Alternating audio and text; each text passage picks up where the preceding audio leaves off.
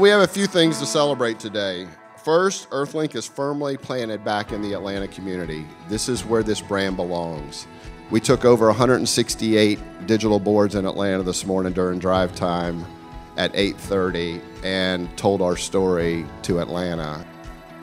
So we're just absolutely delighted that one of our bigger stars has returned home, and we couldn't be more excited to have you here.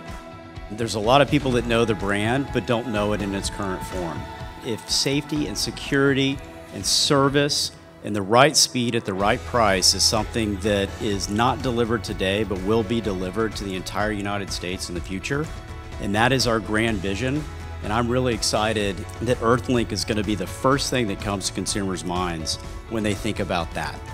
This is our 25th anniversary this year. This brand has been around for 25 years. We were pioneers back then and we're pioneers now in this company. I think it gives us a chance to create a culture that we can really be innovative and take the level of knowledge we have in this space over 25 years and deliver something that really is not being delivered in the marketplace today. Internet the way it should be.